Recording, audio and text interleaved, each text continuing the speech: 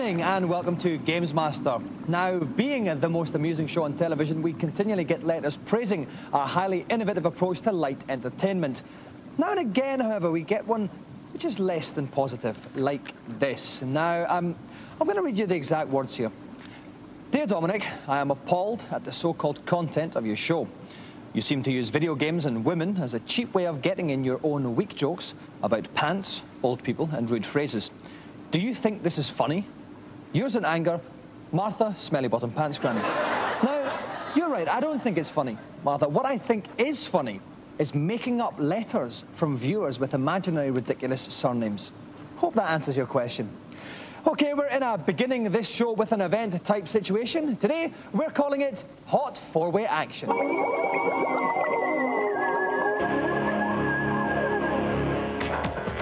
Wireplay is Britain's first quite literally dedicated network gaming service, allowing PC users all over the country to compete in various multiplayer games. The system's not been without its teething troubles, so we thought we'd gather up a few people from around the country to find out whether Wireplay really is the future of gaming or just plain pish. For this event, I have found a plucky flying ace to take on 3 opponents in different parts of the country on the network game EF 2000. Tucked snugly into his cockpit, my contestant will need plenty of British spunk if to avoid going down to his 3 murderous opponents. Chocks away, lads! OK, this fine young figure of a man is going to be our Atlantis-based challenger in the Wireplay Challenge, Robert Murphy from Harpenden. Robert, is it Robert, Rob, Bob, Rab, Bert, Cynthia, what do I call you? Rob. Rob is fine, we're happy with Rob. OK, now I believe that you quite fancy that Gillian Anderson from the X-Files? Oh yeah, very much so. Yeah, you think she's a very nice lady? Yeah, very nice. Well, it's funny because as I left her this morning doing my hoovering and washing up, she said she quite fancied you as well. Oh, well, I'm glad to hear that.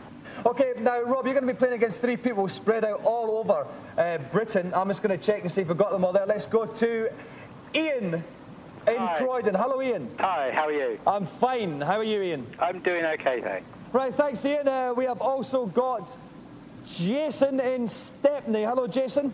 Hi. Hi, now, Jason, your nickname is Bonehead. That's right. Why is that? It's just something, the PE teacher at my old school used to call me that because, you know, I used to always get into trouble or be falling down the stairs. I was just a bit accident prone, so he just called me Bonehead, so it's just sort of always stuck. Right. Living proof of the lack of imagination in PE teachers at present within the national curriculum.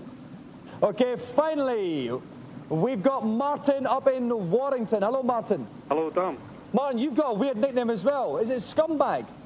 Oh, well, I don't know. I've got lots of nicknames, really, but it's obviously family TV, so that seemed most appropriate.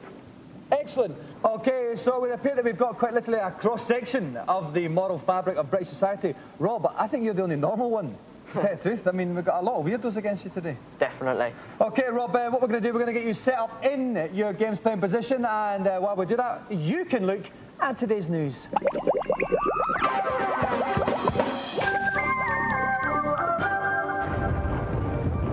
This isn't a home video of my recent holiday in the Cotswolds. It's Turok, the first-person shoot-'em-up for the N64. The graphics are impressive and feature some of the most spectacular explosions seen outside my pants. Turok is released March the 4th, unless I tell them otherwise. Dante's Peak is Hollywood's latest special effects thingy, aiming to do for volcanoes what Foucault did for post-structuralism. The film stars Linda Hamilton, that lady who ran around in a vest in the Terminator films, and the bloke who seems to be in everything these days, 007 star Pierce Brosnan. Dante's Peak will be over here next month, unless I tell them otherwise. The new MMX chip for the PCs had a lot of hype, but Pod is the first game to really show its graphics handling capabilities to the full. Released in a couple of months, it features all sorts of network and multiplayer bib-bobs, including internet play. So if the brand new £2,000 PC you bought a couple of months ago doesn't have an MMX chip, chuck it out, unless I tell you otherwise.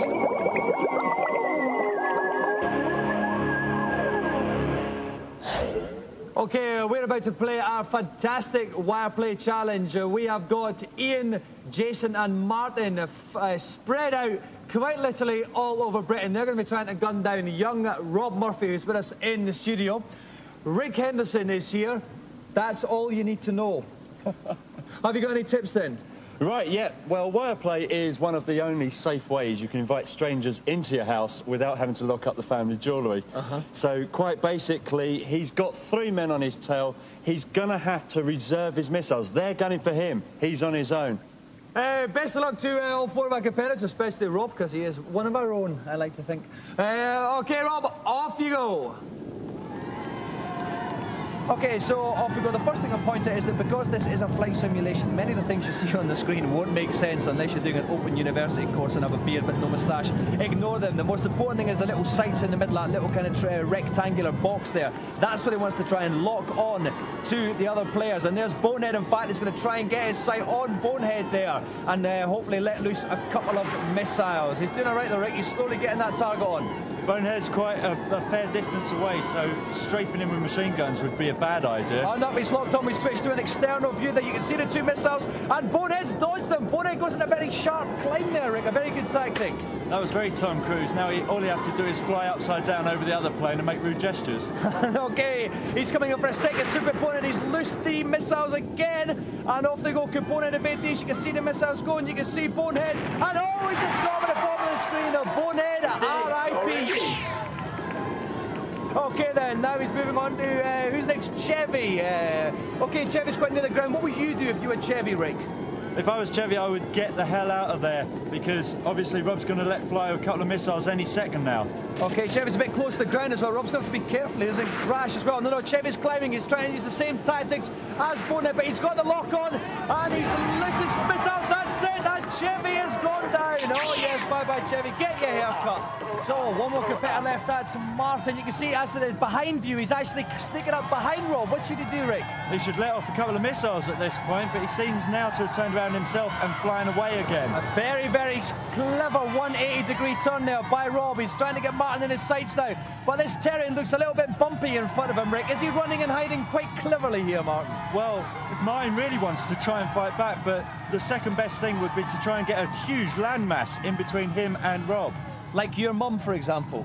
Or my sister. I'm a very sad family. OK, so there it is. There's the cliff. Martin's got to watch. Rob's got to watch. Doesn't actually crash into this cliff. He's let off the missiles, but I think the cliff's going to be between them and Martin's plane. Yes, they are. Very smart flying by Martin, but he can't run forever, can he, Rick? He certainly can't, because he's run out of my mum. It's a very flat terrain now. A bit like my washboard Peter Andre style stomach. But now he's trying to get the lock on. That's it. The missiles have gone. And Martin is desperately trying to evade them. But I don't think he's going to have the speed. The missiles are swimming right into them. And it's going to, yes, right up the back end. And that's it. Martin's fighter goes down in smoke. Means that our very own Rob Murphy wins the challenge. OK, Rob. Stand over there, young man. Congratulations. Well done. Was there ever any point you were worried during that at all? Definitely not. They were all weird. I just outclassed them totally. OK, so our Atlantis-based challenger has successfully beaten off the rest of the country. He deserves to be rewarded for that titanic effort. Let's give Robert Murphy a go to Gamesmaster joystick.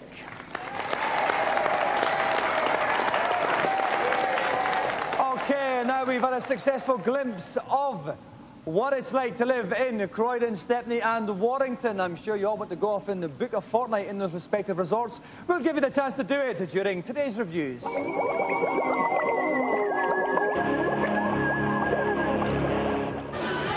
First up, we've got Soul Edge on the PlayStation, a 3D fighting game, which is great because it's been all of 2 minutes since the last one. Soul Blade is a conversion of Namco's Soul Edge arcade machine. From the start of the game, you notice they've added new things, beginning with one of the best intro sequences you've ever seen. It's also got the same graphics, incredible for a home system, and all 11 characters. The Edge Masters mode is basically a quest mode, but it's fantastic, because what happens is you take your character and you have to walk through a map, meeting other characters on the way. When you vanquish them, you actually get a new weapon to use.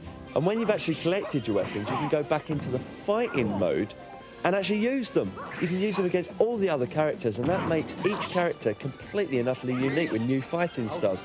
And that is superb. It makes the arcade machine look like nothing.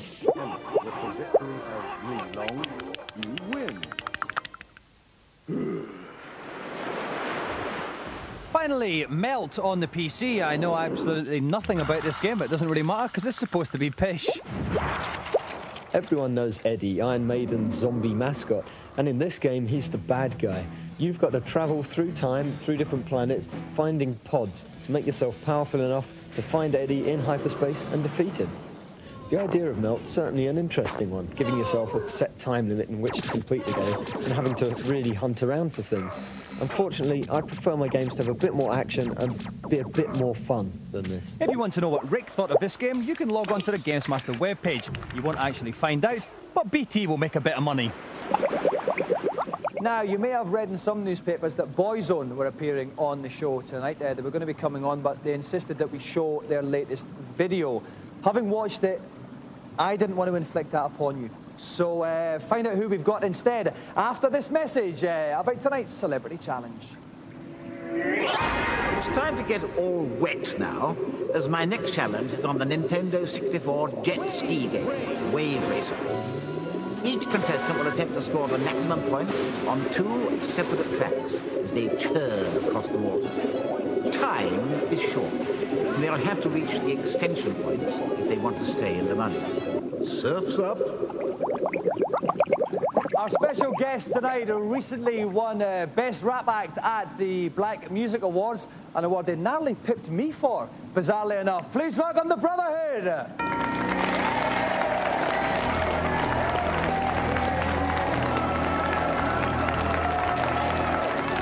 Welcome to the show, Spice. You saying, blood? Come on. Welcome, Shiloh. Nice to meet you. I want to talk about the subjects of rap, right? What would you say you guys mostly rap about? Well, about everyday living still, you know, what we've gone through to get where we're going now, you know, our little hardships, you know, like no dough check or whatever. You just put that on wax. But there's not a lot of stuff rap about clothing, like about pants.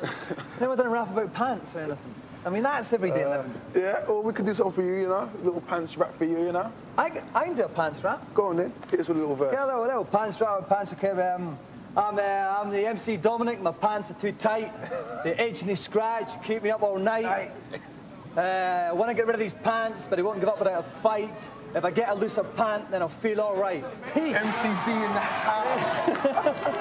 That's it. See, there's never been any Scottish rappers, has there? Yeah, well, there is now. No, well, there's probably a good reason why there hasn't been. Now, you've both had a practice at this before. Who was coming out on top in it? This guy here, man. So you're the favourite then, Shiloh?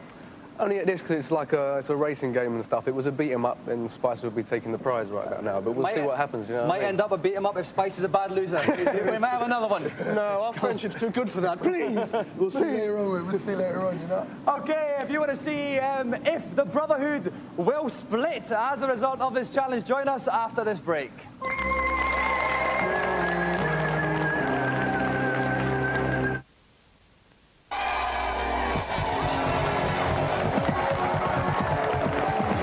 Welcome back to Gamesmaster. We have the Brotherhood on as special guest tonight. If you missed the first half of the show, then you missed me doing a rap for the first time ever. In the break, I've cut my first single. Derek Lynch from Namco Wonder Pass is the only person who's bought it. Right, Derek, any tips for the guys on Wave Racer? Well, for this game, they'll have to watch out for the line themselves up on the jumps, also go for the loops, and when they do go on the jumps, do a loop in the air, that's right, by clever manipulation of the joystick. Okay then, the name of the game is points. Like Derek was saying, there's 3 ways of scoring points. The first way is get as much air off the jump so you can pull some stunts in the air. Secondly, go through all of the hoops. The more hoops you can go through, the more points you will get. It kind of goes up. You miss one, you go back to the start, point-wise, and you knock your watch off. And finally, any time you have left when you go through the finishing line will be converted into points, so you don't want to hang about either. We are going to do 2 courses, a 1-jump course and a 4-jump course. Spice is up first on the 1-jump course. Best of luck, Spice. Take it away.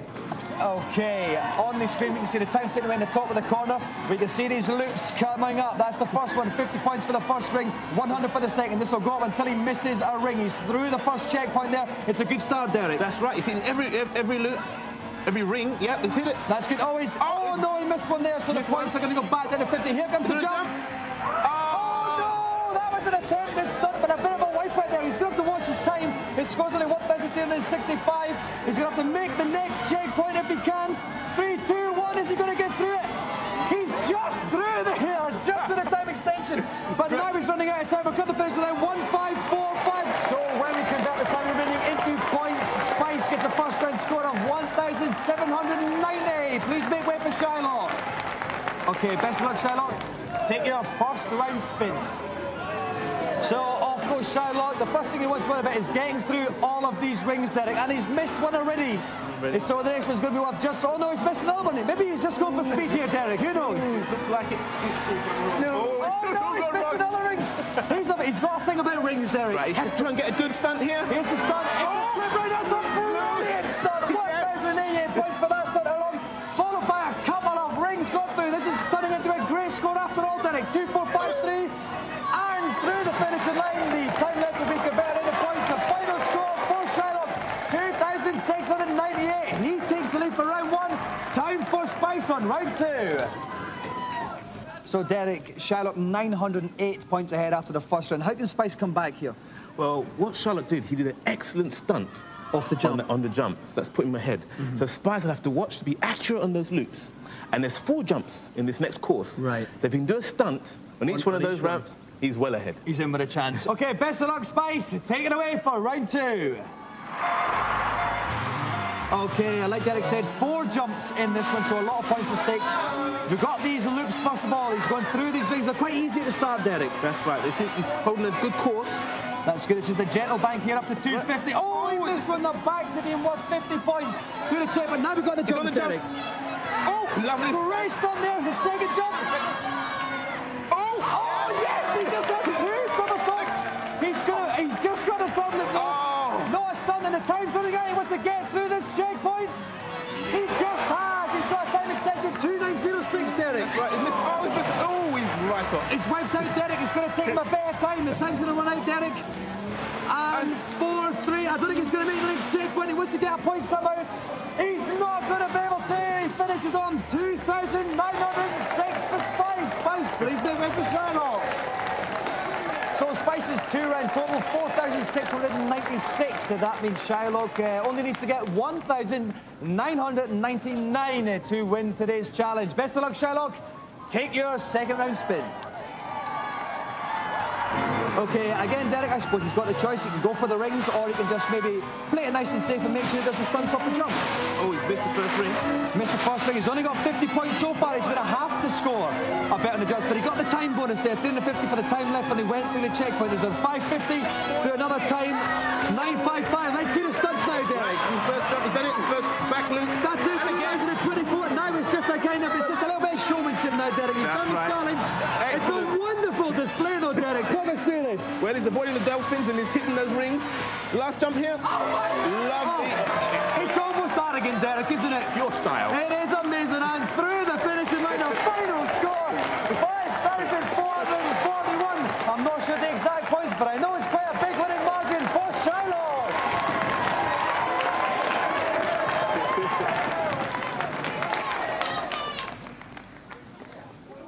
Congratulations, Spice. Safe, man. Congratulations, Shylock. Thanks very much. Okay, Spice, let's talk about figures. I mean, I can't even count up how much that Shylock beat you by, but I do know that his second round score was more than your 2 rounds put together. Well, the only excuse I got was I was cack at this game, but no big thing still. I'll get him. Oh, no big thing. Shylock, what were you? Interesting tactics you were using, especially in the first round. Well, you know, I'm not too good with rings, so, you know, I just forget the rings and just go for the jumps because that's where the points are. But, you know, it's luck, really. Were you should see me drive. It's not very good. It was a lucky 3,500 point win. A very lucky 3,500 point win. Listen, thanks so much for coming on, guys. All the best in the future. For real. Thanks very much. There is only one Gamesmaster Golden Joystick, and Spice doesn't get it. Go to Gamesmaster Joystick, goes to Shylock.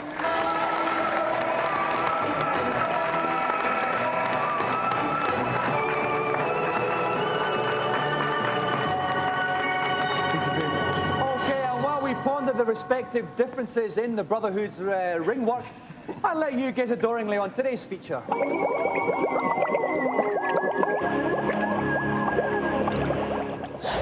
This week, I'm being ironic in Venice Beach, California, home of Digital Domain. They've done the effects in the Terminator 2 3D attraction in Florida, the effects in films like Interview with a Vampire, Apollo 13, and James Cameron's forthcoming Titanic. But more importantly, they have done the most fantastic piece of software ever, Barbie Fashion Designer. Barbie fashion designer is not so much a game, more of a toy.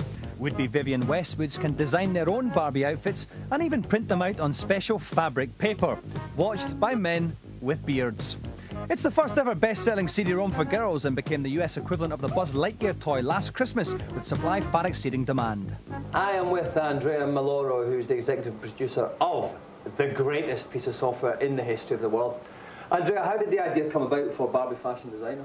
Mattel came to us with a few concepts, 4 or 5, and we decided we'd like Barbie Fashion Designer the best. A 4-year-old daughter of one of the vice presidents came up with the idea originally. Her name is E.J. Rifkin. She's now 8 or 9 years old. It was about 4 years ago. So did the kid get a cut? Hopefully she's getting a cut of her allowance went up and getting a cut of daddy's paycheck. You've had the first ever girl-orientated game, blockbuster smash type situation. How different is it when you go out to design a game specifically for girls? Well, we took something that, you know, little girls like to do. Girls use their imagination, and they don't use their imaginations to create war games. So we had them do what they like to do, dress up. As do we all. The most technically impressive aspect of fashion design is probably the catwalk preview mode. It's a sequence that uses technology loyal Gamesmaster viewers will be familiar with. Of course, no self-respecting digital studio goes without one of these. Yes, your classic baseball hat with ping-pong balls, early fashion statement there. But coincidentally, these are also used in motion capture technology, and Digital Domain has the greatest in the world.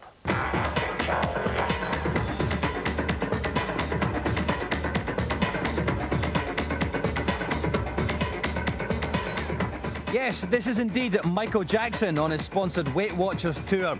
It's a scene from his latest video created by Digital Domain's motion capture supremo, Andre Bustanobi. What was the biggest problem to get over in the motion capture for Barbie? Probably the main problem was that as a character and sort of a toy with rather stylistic proportions in terms of her relative to a human body, we had to somehow bring in an actress, you know, a model, put the markers on her, and somehow take that and sort of fit it into the Barbie model. What's the main difference in terms of the problems between the motion capture for Barbie and the motion capture for Michael Jackson stroke skeleton? Essentially, they were the same. It was the same capture technology, but with Michael Jackson, whole different kind of motion, and a heck of a lot more markers because of the nature of the character and the subtlety of his own motion for the dancing. Well, this high technology was mighty impressive, but personally I couldn't wait to get the filming over with and enjoy the simpler pleasures in life.